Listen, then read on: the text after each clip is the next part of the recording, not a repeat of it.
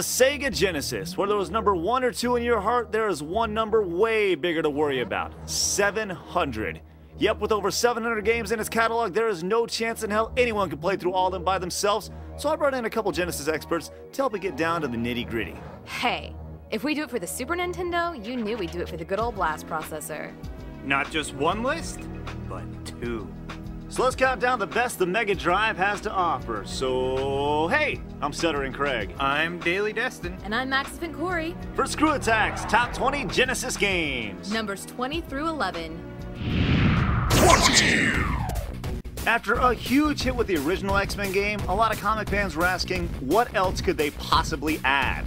Easy. Only one of the most badass villains in history is a playable character. Yep, in addition to playing as your traditional favorite, you can make Magneto playable after you beat him on the 3rd level, giving X-Men fanboys like me a boner. Corey, I had to watch out for Boner Jams 2008 over there. Just keep an eye out. Yeah, duly noted. So in addition to playing as Magneto, we also got one of the most incredible soundtracks on the Genesis. Very true. Literally, from the second you turn on your console, you are thrust into action in Siberia with a stage even before the title screen. It's awesome.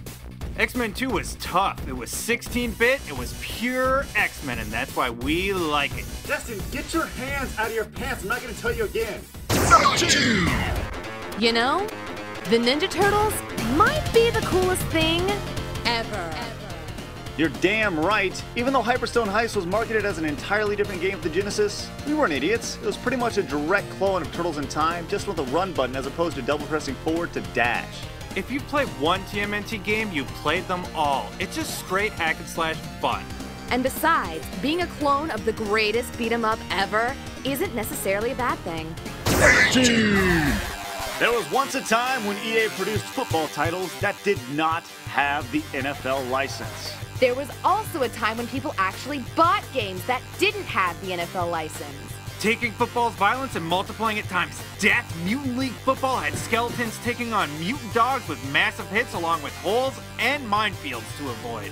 I love it! And if you didn't like how the game was going, you could always just bribe the ref. And if you didn't like that, then you could just kill the ref with one of your players, colon. That's the play on words.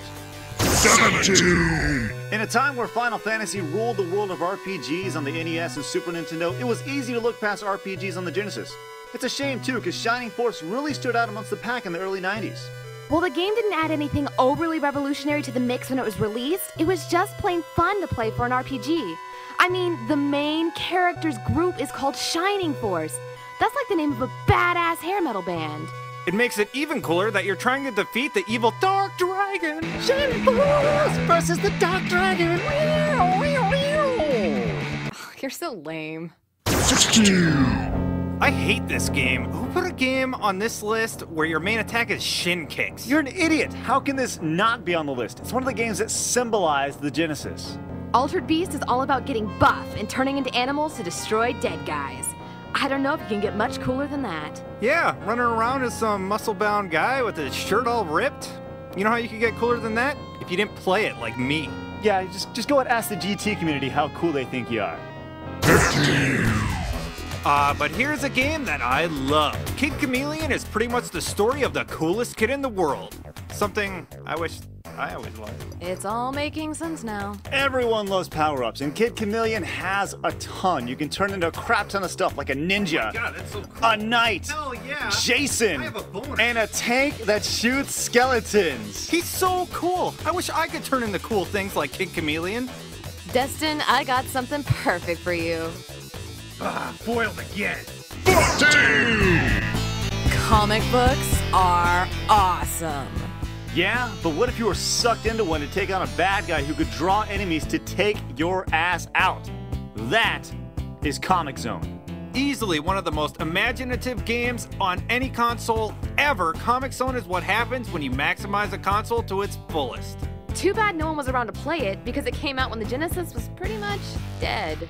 13! While not a huge commercial success, Out of This World definitely had a really big influence on the gaming world. Leading developers like Hideo Kojima would often say, hey, this game had a huge influence on my career. Just not like that, more Japanese. Anything that guy says influenced him has to be good. A cult hit, Out of This World was known for its cinematic effects and cutscenes. While this may look like crap by today's standards, this was huge back then. Think of it kind of like the original Prince of Persia, just in space, and looking better. If there was one game that summed up the 90s in video games, it would probably be Earthworm Jim. He was so zany and wacky and offbeat.